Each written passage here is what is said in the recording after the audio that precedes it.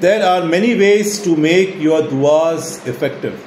One of the way to make your dua more effective is calling Allah by His appropriate names.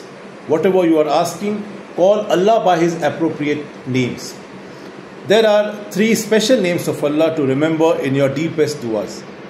Number 1 is Allah is Al-Wahhab, the giver. Remember that you are not asking a Lord who is stingy. You are asking the giver who gives most graciously.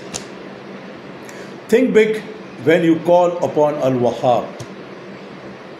Allah is Al-Mujib, the one who answers the caller when they call. So don't come to your dua like it's just a routine dua making exercise, and you believe that your duas will not be answered. It's so difficult to answer these, so many duas. No.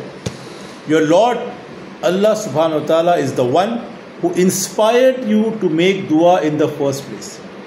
So don't think for a second that Allah won't answer.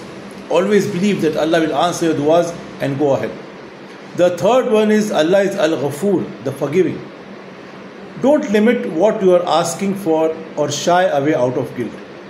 We are all sinners. But our Lord is the forgiving.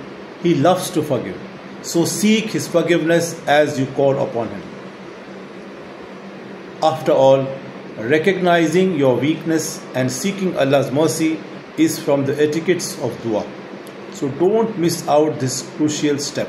Know more about the names and attributes of Allah. Read about it and make your duas more effective.